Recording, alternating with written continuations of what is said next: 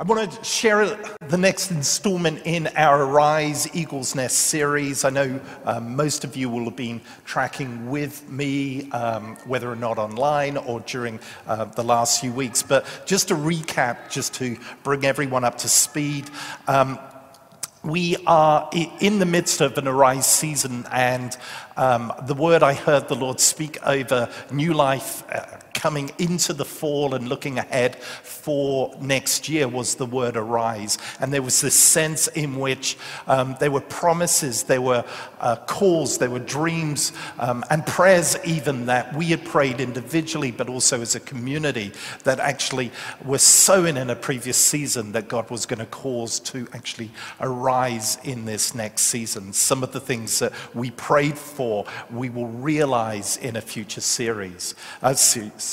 future season. And I believe for many of us, this is a key season that we're heading into. And God is inviting us to partner in faith for that which He is causing us to arise. And so we've been inviting you into asking and dialoguing with God. What is it that you're rising over? What promises are you specifically going to cause to come to happen in this season? Because God wants you to attach faith to the things that He's working in and around your life. And as a church, one of the things I've been sensing that God has been rising over is this prophetic eagle's nest call that was released to New Life in 2003 by the prophet Bob Jones when he came here and shared for 10 years he'd been carrying a word on his heart that 3 regions in North America were eagle's nests. And by eagle's nests, I believe that he meant that they were literally environments that would cause this multi-generational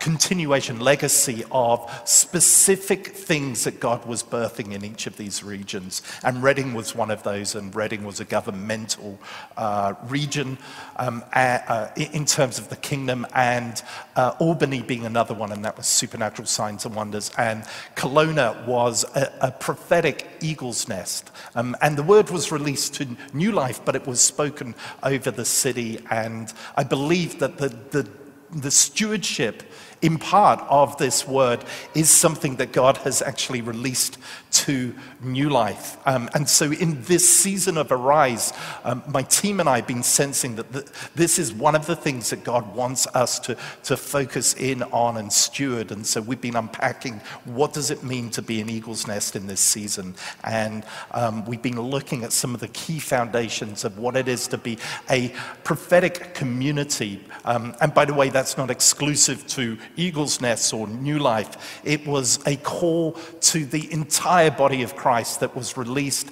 and birthed actually on the day of Pentecost, when Peter announced to the people that were observing the outpouring of the Holy Spirit. He referenced a prophecy that the prophet Joel had said, in which God had said, in the last days I'll pour out my spirit on all people. Your sons and daughters will prophesy. Your young men will see visions. Your old men will dream dreams. Even on my servants, both men and women, I pour out my spirit in those days, and they will prophesy. And what we miss in this is that the prophetic was something in the Old Testament that was exclusive to key agents of God, the prophets of God, and they were an exclusive band of people. But in the New Testament, when God poured out His Spirit on the people of God on the day of Pentecost, that remit of being a prophet got released to the entire body of Christ. And so in effect, every single church is meant to be a prophetic community. Now, when I say that, I'm conscious that most of us have in our heads this picture of what that means. But I believe it's actually much broader than just simply, thus saith the Lord's statements. Whoops. I figured that might happen. It's bigger than the just prophesying. It is to represent Christ to the world. That was the task of prophets in the Old Testament. Prophets actually represented God to the people of God and to the world around them.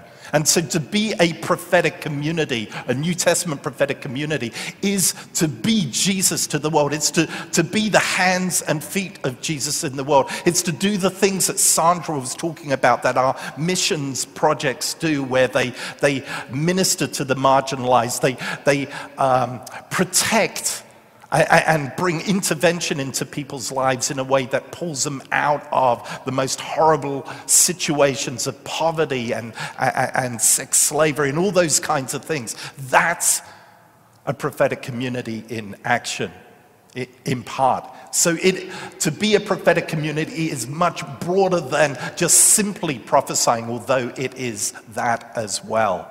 And so we're leaning in this season to unpack everything that God has in his heart around this. And we're exploring together around this. And over the last few weeks, I've been laying some foundation stones, some ABCs, the 1, 2, 3s of hearing God's voice. And last week I began to talk about some of the different channels through which God speaks to people on, to grow our capacity to get better as a community in our own lives and as a community of hearing when God's talking to us. Because very often when God is speaking, many of us miss him because we're listening on different channels to what he is speaking on. And so last week we opened our aperture to some of the different ways or some other ways that you may not be familiar with that God broadcasts his voice on. And we need to grow individually and as a community in that. Today I want to talk about decoding what we hear God saying. And before I jump into that, I want to pray because I've had this sense in which, as opposed to just giving you information or just teaching, there is something about the heart of God in this message that he wants you to capture. And I need God's help in conveying that. And normally when I ask us to pray before a message or before I start speaking, I'm praying for you that you would have hearts to hear and ears to hear. And all of that is true. But I'm wondering if you would pray for me right now, that I would be able to convey to you that which is on God's heart. Yeah? I wonder if you can do that. I know it sounds weird. Maybe you want to stretch your hands out. Yeah. And if you're listening online, you can do that as well. God, that is my prayer today, that I'd accurately capture your heart. Lord, I don't want to simply transmit information, head knowledge. Lord, I pray that which I bring, the word of God for today, would convey your heart. I pray that, God. Give me a grace to do that, anointing to do that. And I pray on the other side of this, for us as a community, new life, the things that you need us to hear out of that which you've given me to share, give us a grace to be able to actually hear and receive the things that you have for us. Yeah. Lord, I pray that this community, more and more, each day, week by week, would look more like Jesus. Amen. Amen. Wow. All right. As I said, I want to talk about decoding God. And what I mean by that is that how many of you have heard God speak but have actually not understood what he's speaking to you? Does that? Yeah, numbers of you. You know exactly what I'm talking about. And if you're in that camp, you're not alone. Even our heroes of faith in the Bible found themselves in those in that position. Even some prophets, many prophets, when they heard God speak, didn't have a clue what God was speaking to them. I'm doing a year of reading my Bible daily. I've got this plan that keeps me on track reading through my Bible. I'm a creature of habit. Unless I have a plan in place, I tend to be so relaxed about my Bible reading that more often than not, it doesn't happen. And so I have this app, a Bible reading app, that leads me through reading the Bible in its entirety in a year. And it's not from Genesis to Revelation. They split the books up into different portions. And right now, my Bible reading is in Daniel. And the prophet Daniel was a famous prophetic person. And he was one of the most prophetic people in Israel's history. He's legendary as a prophet. He was able, it was said in the Bible, to interpret dreams. And he was so prophetic that he could even know the dreams that God had given other people. On one occasion, the ruler of Babylon has this worrying dream that he's confused about, and he goes to all of his wise men and he says to them, I want you to interpret my dream. And the wise people say to the king, yes, we'll do that for you. But the king says, no, I don't just want you to interpret my dream. I want you to tell me the dream that I had and then interpret it. And Daniel, no one can do this apart from Daniel. And the king notes that he is, apart from all the other interpreters of dreams in his day, there's something special on this man. And yet the Bible tells us on a number of occasions in Daniel's experience where he has these remarkable encounters, prophetic encounters with the Lord, he hasn't got a clue as to what the Lord is saying. On one of those occasions in Daniel 7, he dreams of, he has this dream of 4 different beasts. And Daniel reflects after the dream, because he's wrestling to understand what it says. He says, I was troubled in spirit, and the visions that passed through my mind disturbed me.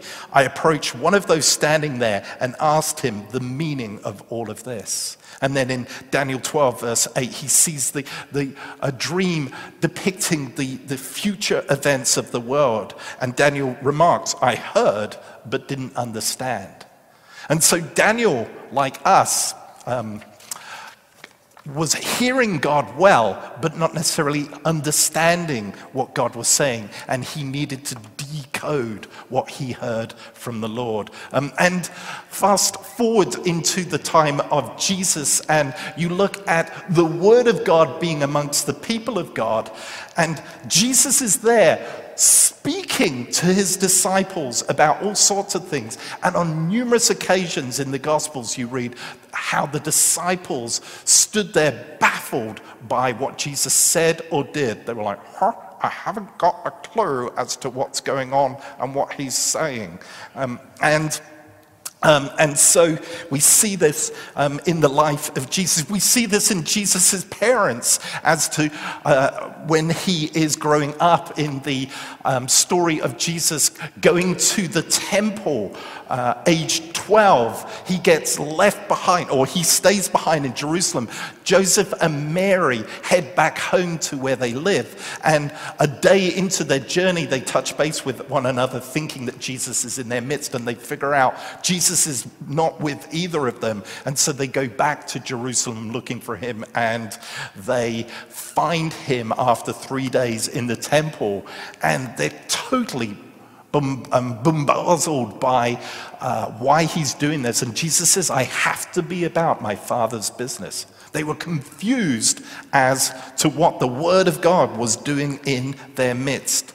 And then I mentioned this during communion, that Jesus had this huge, growing church amongst him. And one day he stands up and he breaks some bread and holds up some wine, and he says, oh no, he doesn't do that there. He says though, you need to eat my flesh and drink my blood. And he loses his entire church because he offends their minds. They haven't got a clue as what he's saying. But it was the Word of God being spoken amongst them. And then The Pharisees, who knew the Word of God more than any other people group of their day. And they're praying actively for the Messiah, and yet when he turns up, they don't recognize him in their midst. They were, even though they had the revelation of God in their midst, they still missed God was speaking to them. So if you have ever heard God speak to you or feel that God is leading you to do something and you haven't fully understood stuff or got it wrong along the way, you're in good company. But we can get better at decoding God. And I want to talk to you about some things that go into what is very often an unconscious process that takes place in the decoding of the things that we're hearing God speak to us. Chris Valentin talks about how the prophetic process in our lives has 3 different steps. One is the revelation piece, and that was what I was talking about last week in terms of the languages of God. And then there is the interpretation process, which is the decoding what we hear. And then there is the application of what we believe God has said to us. And I would want to propose to you that the most important aspect, they're all important, each of those 3 steps, but the most important aspect, or the thing that most of us has to grow most in, is the second stage of the process. I think it's the most important, because the danger of not hearing God well can lead to problems in our own lives. But also, if we have words for other people, they can actually cause damage to the people that we're speaking to. So it's important that, as Sean Bolt says, we translate God correctly, whereby we capture in what we're hearing God speak, or how he's telling us to live, in ways that truly represent the heart and character of God. I'll give you an example of this. I shared last week about something of my call to becoming a full-time Christian leader, where God spoke to me, the internal audible voice of God in a worship service, where I heard God during worship saying, I am calling you to be a shepherd. And I'm calling you to full-time Christian ministry, and you will require a period of preparation and training, which requires both a formal element but also a family component. And that happened in 1999, and in 2001, I really was feeling a stirring, and Jody and I were feeling a stirring in our spirit that the time had come to engage in the formal component of our training as ministers of the gospel. We felt like God was confirming this to us. And because we were called, or I was called in the UK, and received this call to be a shepherd in the UK, we believed that God wanted us to do our ministry in the UK. But we were living in New Zealand at the time. And we were so convinced that this was what God wanted for us, that we set about being obedient to this word that we believe God was speaking to us. And so, being bold and obedient believers, we put our house on the market. I quit my job, we booked air tickets, and we stepped out in faith to obey the Lord. What was amazing was that at the time in New Zealand was actually going through this incredible housing boom. And houses were in huge demand, similar to what's happened in Kelowna over the last few years, but on steroids. Houses weren't just taking a month to sell, which during the boom here in Kelowna they had been. They were taking literally days and weeks. And so when the real estate person came to us, we were in this ideal location. We had this beautiful colonial house, which was very desirable in New Zealand. And the real estate agent said, "No problem, Matti and Jody, this house will be sold in days." And so we listed our house, and the first 7 days turned into a week. And we were like, okay, it might take a week. But then the first week turned into 2 weeks, and then 3 weeks, and nothing was happening. And so we were convinced that there was spiritual opposition to this word that we were thinking that God had spoken to us about where it was that God wanted us to do our training. And so we enlisted friends to pray against the demonic strategy to stop us fulfilling the word of God on our lives, to go back to the UK and train. And we recruited some close friends with us. And I started to pray, and I started to fast, and I started to rebuke the devil. But still our house wouldn't sell. And I was thinking how strong and mighty the devil was in resisting the prayers of the people of God. And about 2 weeks into specifically praying about the devil getting out of the way and our house selling, a friend of mine came to me and said, I've been sensing, Matti, that you're not meant to go back to the UK. And I really feel like you're meant to stay here.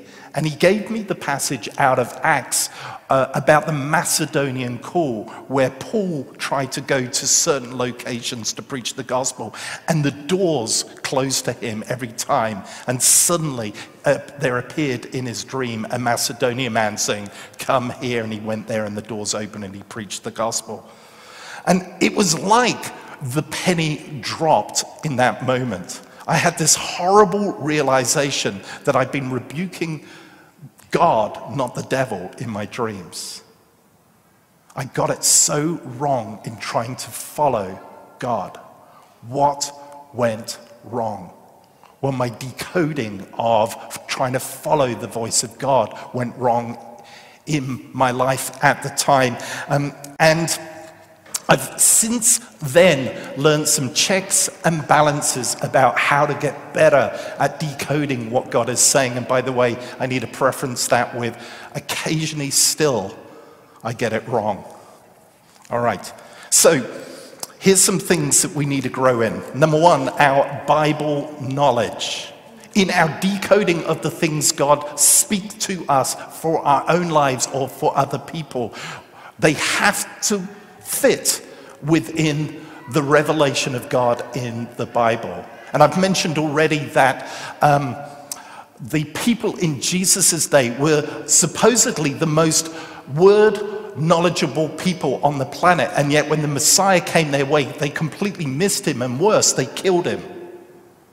And so there is truth that Bible knowledge helps.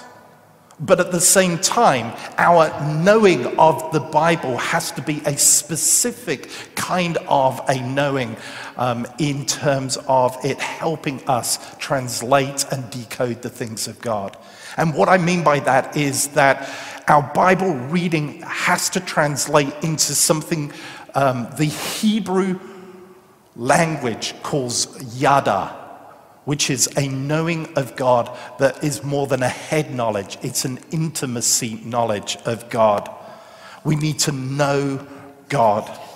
It was said of Moses in Psalm 103 that God made known his ways to Moses. God made yada his ways to Moses and his deeds to the people of God. And I believe that this yada knowledge, Y-A-D-A, of God that Moses had, actually qualified him for leadership within the people of God. The yada knowledge that Moses has about God and his heart caused him to be a leader that God could invest in and use to lead the people of God. It's why when Israel sinned, that Moses, instead of saying, let's wipe the slates clean and start again, which is what God offered Moses, reflected back to God and said, no, God, let's go on from here. Have mercy on them. Show them grace, show them patience. And I've shared before how very often when I read those verses, it would appear that Moses was more merciful than God in these instances, but that's not true because God is God and he's perfect. Actually, what was going on here is that Moses was able to reflect God's deepest heartbeat. And beyond the legitimate need for justice in these instances, Moses was able to go to places in God's heart that hadn't yet been revealed, that would be later revealed in the person of Jesus, that God desired mercy, not sacrifice. How did he get that? He knew the true heartbeat of God in circumstances. And the word yada appears in Genesis 4 verse 1, where it was said that Adam knew, he yarded his wife Eve, and she conceived. There is this level of intimacy in knowing the heartbeat of God that actually we need to acquire, so that when that is absorbed into our DNA, that the things of God we hear percolate through our knowing about the heart of God, and we're able to decode what God is saying in through the words that come to us. A number of years ago, I was ministering with a team of people in Colombia, and we were praying for the sick on the streets before this crusade, and we were seeing incredible miracles happen all over the place, and we were having so much fun with it that we decided to head to where we thought the most people would be, which was the local market square. And we got to the local market square, and it was empty except for about 10 youths that were sitting on the steps. And I walked up to them and I said hello through my translator. Is there anything we can pray for you about? And immediately I felt these daggers through their eyes pointing at me, and I was later told that we'd interrupt them taking drugs. They were doing hard drugs in the city square, and my translator said he felt afraid for his life at the time. But innocently, I knew none of this, and I was like, hello, foreigner, want to pray for you, want to talk to you about Jesus. But I felt the resistance in the spirit. And immediately, as I'm feeling this, one of the kids is highlighted to me, and he's wearing a cap, he's got his head down, and I hear the Lord speak to me. He has issues, I suspected they were drugs, and he's been booted out of home. And I felt the Lord say, tell him I want him to be my child. And it struck me that there was this process that's later kind of analyzing what I heard through what I know of this prophetic process. I realized that had I not known God's heart for mercy and redemption, that there was a danger in which this word, if I'd had a different picture of God, could have been twisted and morphed into something that didn't represent God's heart to this kid. If I'd understood God as this angry God who didn't stand for sin, who didn't stand for rebellion against parents, I could have easily twisted, or it could have the word could have easily corrupted in my listening process and arrived in my soul as God sees the sin of this kid's life and he's angry with him, and unless he repents, the Father won't accept him. And we hear those very things come out of the mouths of many of the people of God towards the sin in the world that they see. And I want to propose to you today that that isn't a true capturing of the heart of God. And when we do that and we present the angry, righteous God to the world, we're not presenting Jesus to them. In this particular story I shared with this kid, through my translator, I said, I actually shared what I heard. I believe that you've had trouble at home, that you've been booted out of home, that your father has said he doesn't want you, but the Father wants you to know that he wants you to be his son. Will you receive him? It was the simplest gospel message I've ever given in my life. And this kid whose head was bowed made eye contact with me, and he said yes. And the team went over to him and prayed. His name was Jesus. And he wept on the steps as the Father, whose heart was wide open to him, embraced him. And he shared his story that because of his struggle with drugs, his father had been so angry and booted him out of home, and he'd been living on the streets for the last few days. And here in an instant, the father of all fathers turns to him and says, "You're not done yet. There's hope in your life. I want you to be my child." And he comes running into the heart of the father whose arms are wide open. And I've always been humbled by that story, but I've been horrified by the possibility that had me or the church not represented God properly to this kid, it would have been a disaster story, not a redemption story. Our hearing of God has to represent Jesus. And so number two, what helps us decode God? Theology helps us to decode God. And when you hear that word, most of you think of formal study of the Bible. But theology, in essence, is the study of the person of God. We need to we need to get to this place where we are able to accurately apprehend who God is. I once had a lady come down the front for prayer, and I don't mind praying for people, but I want to grow people's capacity to be able to receive from God themselves. And very often in that, they have to be able to hear God themselves. And so often, instead of praying for someone, I will lead them into this place where they're able to apprehend in prayer the things they're coming to me to pray for them on their behalf. It seems like that would be a good thing for a pastor to do. And in that process of helping or coaching a person to be able to receive from God, I often try and determine a person's capacity to be able to hear from God. And I lead them through this listening prayer as a way of me determining where they're at in their ability to hear God.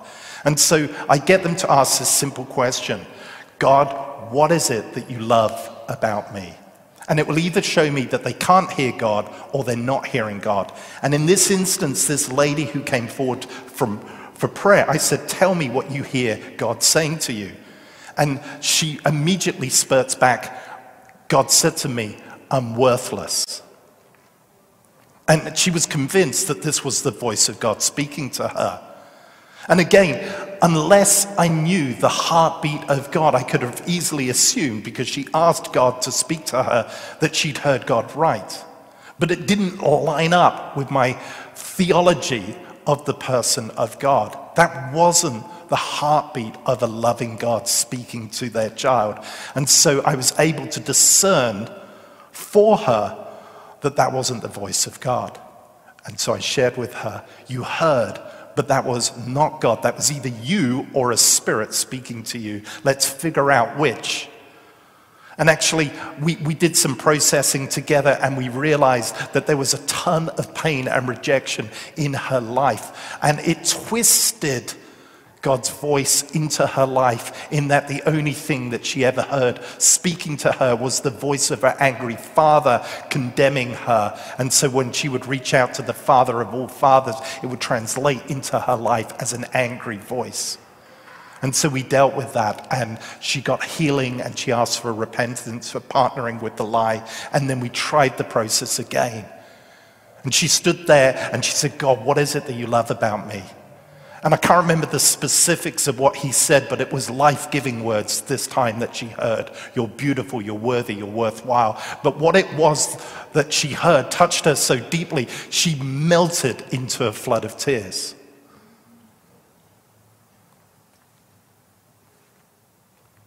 We need our theology to line up with the voice of God. And I want to touch on this a bit. Do I want to touch on this? All right.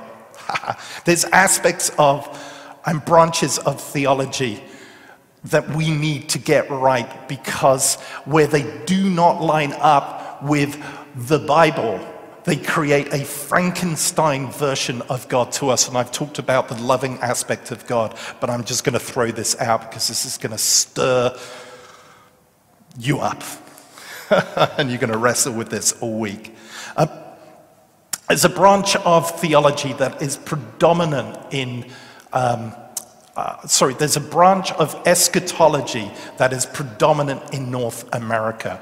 And we North Americans think, it's the only version of understanding what is to happen on this planet. It's called futurism. There's different other names to it, but in essence, it's the belief of the things in the Bible pertaining the end of the world are mostly still to happen. The books of the Bible, such as Daniel and even Ezekiel, and in particular Revelation, Thessalonians, Matthew 24, that the verses in there that speak of things to come, people that embrace a futurist lens actually believe that they're still to play out in our day. But this viewpoint of theology, most people don't realize, is only 200 years old. It was actually birthed out of the work that Scofield, who wrote the Scofield Bible, did. He wrote a commentary on the Bible, which at the time it was written was rejected by the majority of Christians and leaders of his day, but was later picked up when the Scofield Bible, which is an okay translation, became popular. And so people assumed that Scofield's interpretation of future events was accurate. And out of that embracement of his version and interpretation of how things will play out at the end were birthed the Left Behind series that most North American evangelical Christians were schooled on as another book of the Bible, and the book that explains how the end will play out. Why am I sharing this in relation to hearing God speak to us? Because our theological lenses that we have will distort or shape or influence how we perceive God speaking today about all sorts of things. Those with a futurist theology believe that most of the events described in Matthew 24 and the book of Revelation are still to happen. They're looking for the mark of the beast to happen. How many of you have wondered if this injection of the various injections could be the mark of the beast? Be honest. Yeah, some of you. Except when you look into the historicity of this word, the beast in the day that John wrote Revelation was the nickname for Emperor Nero. Emperor Nero was called the beast by Jews. It's even in literature of the day. And the mark of the beast was something that was historical, that took place in cities across the Roman Empire, where in the local markets where you bought and sold goods, you had to worship the emperor. You had to give a sacrifice to the emperor before you bought and sold goods. And so you would go to the priest that stood by the altar at the gateways of the markets, and you would have to offer a sacrifice to Nero, bow down to him. And once you did that, they would put an ink stain or some kind of mark on your head as a sign that you had actually worshipped the beast in Jewish minds. And the question Paul had to his original audience was, are you going to take the mark of the beast? Why am I sharing this? Depending on your lens that you have around eschatological events, future events, and how they play out in the Bible, is going to influence how you perceive things playing out in the world today. If you believe that mostly they've already happened, you're not going to interpret current events through that lens. But if you think they're still to happen, then you're going to be believing that the beast is going to be showing up left, right, and center. And by the way, there have been so many false prophecies about who the beast is along the way. I think there have been all sorts of beasts in my lifetime that the church has identified. All of them wrong, because it's already happened. Why is this important? Because when we see and hear through this lens, our prophetic decoding gets skewy in our minds. What's going on? Our theology, in my opinion, in many places, is out of whack. All right. And by the way, I'm aware that there are actually 4 different lenses to understanding how the events of the world will play out. And I've been clear with this church that I'm not a futurist. I'm what the Bible calls, or not theologians call, a partial preterist. Preterism means already happened. Partial means it's largely already happened. I believe in the second coming of Christ, but I believe predominantly the Matthew 24 passages, the book of Revelation, was talking about events that were historical in its day, in particular pertaining 70 AD. That's my belief. And by the way, I believe I'm on good ground because this was the belief of all the early church fathers. And many of our heroes of old, the Spurgeons, the John Wesleys, and Jonathan Edwards, they were all partial preterists. So I'm in good company. And Gary Best, who used to be the leader of the Vineyard movement here in Canada, and I'm nearly done, by the way, had this great thing to say about this. Let me find it.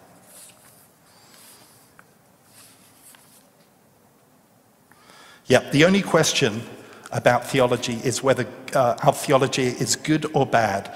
2,000 years of church history have given us some proven parameters for good theology: scripture, faith, tradition, and sound reason.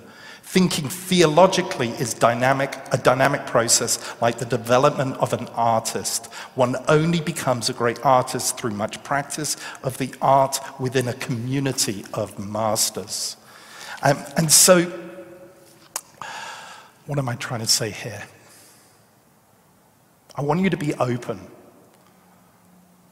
to where God wants to reshape your theology, not to adopt a new thinking. I am suspicious of new theological thinking. I think one of the safeguards of the Christian faith is something called orthodoxy. And I'll give you an example of why this is so important. Right now in our day, many of the church are reinterpreting the viewpoints around sexuality, gender, and marriage.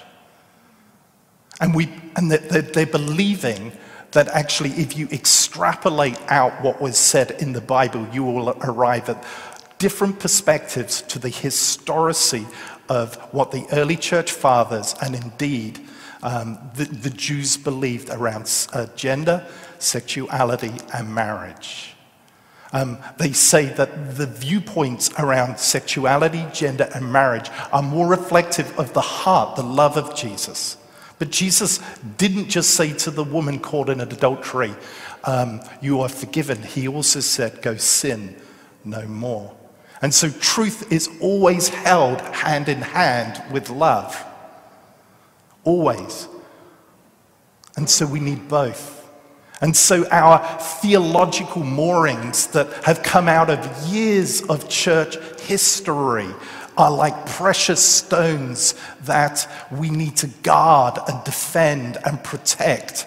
And they are sacred stones that ensure that we do not mishear or misrepresent God to the world. Does this make sense? Good. There's so much more I want to go after, but I'm going to land the plane here. I feel like I've stirred some people up. Actually, I'll do a part 2 to this because there's some safeguards that we need to understand around when a word comes to us. We need to do some risk evaluation with whatever it is that God speaks to us, and I'll talk about that the next time I share on this. And I'll unpack some more around how theology is so important, because there's some things that, unbeknownst to us, in our filter of the things we hear from God, reflect more of our culture than the true essence of the heartbeat of God.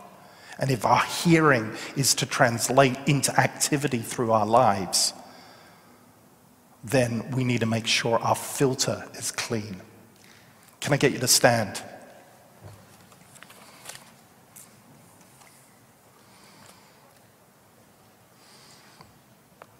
I'm going to pray this. Let me explain this first, and then I'm going to explain it, because this is a complete abuse of a verse in the Bible, but it will make sense to you when I've explained it. It talks in the Bible about how before you address the sin of another person, go deal with the plank in your own eye. And really what that is talking about is making sure that your filter is clean. It doesn't say that you can't go talk to someone about issues in your own life, but it's saying actually do work on yourself beforehand. I believe that that applies to being a prophetic community. Our filters need cleaning. What if, regardless of how many years you've been a Christian, how far you've gone with God, your prophetic history, even how revelatory you are, that there's still areas of your filter that God wants to touch in this season. My question to you is, are you open to the Spirit of God doing some tweaking if need be? If that is the case, then you pray a prayer along the lines of, God, I give you permission to grow my capacity to decode your voice. I give you permission to search me, try me, to show me both the things in my life, my heart, that are out of sync in you, that cause a misinterpretation, a miscapturing of what truly you are speaking to me and through me, or through our church to this world. Clean my lens. Wow. You can pray this as well if you're brave enough. I give you permission that any of my long-held theology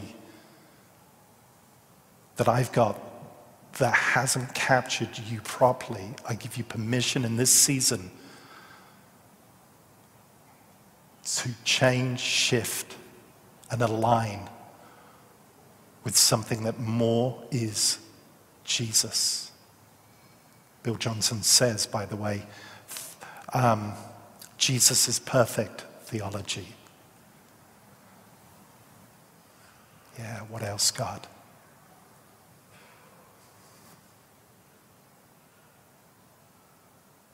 Lord, I pray for this body of believers. I pray for this church, that you would grow us increasingly in our capacity to hear. Help us to be more mature, better fitted, better able to hear and interpret you to the world. And I pray this, that Jesus would be increasingly seen through us. For your glory, we pray. Amen. Amen. All right. I'm going to pray number 6 prayer over you, and then afterwards, if anyone wants prayer for anything specific, can I ask for some of the revival group leaders and elders that are here to be down the front to pray with people? And we do still need to be masked up until we exit the building. I know for some of you find it challenging and problematic, but we've chosen as a church to adhere to what the government is saying around this. Anyway, let me pray this. The Lord bless you. The Lord keep you. The Lord make his glorious, bright, shining face shine upon you. The Lord lift up his countenance to you. Oh, and the Lord give you peace. Now and always. Yeah. Amen.